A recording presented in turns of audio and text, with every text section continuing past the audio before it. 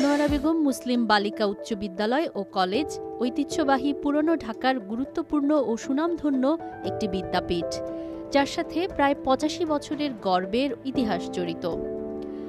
নারী শিক্ষায় অগ্রপথিক বেগম রোকেয়ার অনুসারী আলহাজ সুফিয়া খাতুন ওরফে ওস্তাদ আম্মা।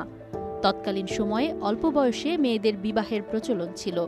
স্বামী আলহাজ মোহাম্মদ সিকান্দার আলী সাহেবের সাথে বিবাহ বন্ধনে আবদ্ধ হয়েও পড়াশোনার চর্চা অব্যাহত রাখেন। স্বামীর অনুপ্রেরণায় তিনি গুরু ট্রেনিং লাভ করেন। তিনি পুরান ঢাকার বিভিন্ন এলাকার প্রাইমারি স্কুলে শিক্ষকতা করেন।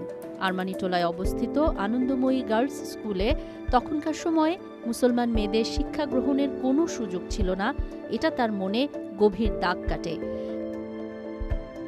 সে সময় খান বাহাদুর আব্দুল খালেক সাহেবের সহযোগিতায় বেচারাম দেউরিতে সর্বপ্রথম ৫ জন ও পরে ১৭ জন ছাত্রী নিয়ে মুসলিম গার্লস স্কুল প্রতিষ্ঠা করেন। সেই স্কুলের সেক্রেটারি ছিলেন জনাব আহমেদুল্লাহ সাহেব এবং চেয়ারম্যান ছিলেন জনাব খালেক সাহেব। জনাব আহমদুল্লাহ সাহেবের পর জনাব খলিলুল্লাহ সাহেব সেক্রেটারি হন। পরবর্তীতে এই স্কুলটি ১৩ নম্বর নাজিমউদ্দিন রোড তৎকালীন জেলখানার কাছে নিয়ে আসা হয়। এখানেও স্কুলটি মুসলিম গার্লস স্কুল নামে চলতে থাকে। স্কুলটির ছাত্রী সংখ্যা বৃদ্ধির মানসে ওস্তাদ আম্মা বিভিন্ন বাড়িতে গিয়ে ছাত্রী সংগ্রহ করতেন। তার ঐকান্তিক প্রচেষ্টায় ও অনুপ্রেরণায় আস্তে আস্তে ছাত্রী সংখ্যা বৃদ্ধি পেতে থাকে। তখনকার দিনে রক্ষণশীল পরিবারের মেয়েরা এখানে পড়াশোনা করত এবং তাদের আনা নেওয়ার জন্য ঘোড়ার গাড়ি ও স্কুল বাসের ব্যবস্থা ছিল। ওস্তাদ আম্মার মেয়ে আফিয়া খাতুন প্রধান শিক্ষিকার দায়িত্ব পালন করেন সম্ভবত ১৯৪১ সাল পর্যন্ত।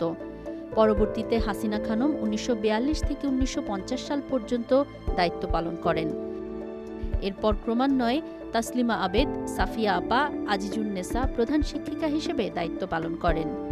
বিশিষ্ট সঙ্গীত শিল্পী লায়লা আঞ্জুমান বানুর মাতা মিসেস তাইফু স্কুলের প্রশাসনিক কার্যক্রমের সাথে সংযুক্ত ছিলেন এবং মিটিংয়ে চেয়ারপারসন হিসেবে মিটিং পরিচালনা করতেন। পর্যায়ক্রমে স্কুলটিতে ১০ম শ্রেণী পর্যন্ত শিক্ষা কার্যক্রম শুরু করা হয়। প্রথম পাবলিক পরীক্ষায় অংশগ্রহণ করে শিক্ষার্থীরা ১৯৫১ সালে সুনামের সাথে এন্ট্রান্স পাশ করেন। স্কুলের ভিতরে ছাত্রীদের থাকার জন্য ছাত্রী হোস্টেলের ব্যবস্থা করা হয়। ১৯৫২ সালে শুরু হয় ভাষা আন্দোলন। ভাষা আন্দোলনের রাজবন্দীদের জেলখানার লাল বিল্ডিংয়ে রাখা হতো এবং এই স্কুলের শিক্ষার্থীরা হোস্টেলের ছাদে উঠে স্লোগান দিত, রাজবন্দীদের মুক্তি চাই, রাষ্ট্রভাষা বাংলা চাই। এছাড়াও ৬ দফা, ৬৯-এর গণ অভ্যুত্থান, ৭১-এর মুক্তিযুদ্ধে স্কুলের ছাত্রীরা সক্রিয় অংশগ্রহণ করেন। খলিলুল্লাহ সাহেবের প্রচেষ্টায় প্রতিষ্ঠানটি ক্রমান্বয়ে উন্নতির দিকে এগিয়ে যেতে থাকে। হোস্টেলের ছাত্রীদের জন্য স্থান সংকুলান না হওয়ার কারণে জনাব খলিলুল্লাহ সাহেব স্কুলের পাশের জমি ক্রয় করে ওনার স্ত্রীর নামে স্কুলটির নামকরণ করেন আনোয়ারা বেগম মুসলিম উচ্চ বালিকা বিদ্যালয়। পরবর্তীতে ১৯৯০ সালে বিদ্যালয়টি কলেজ পর্যায় পর্যন্ত উন্নীত হয়। পুরাতন ভবন ভেঙে নতুন নতুন ভবন নির্মিত হয়। এভাবেই প্রতিষ্ঠানটি উন্নতি ও সমৃদ্ধির দিকে এগিয়ে যেতে থাকে।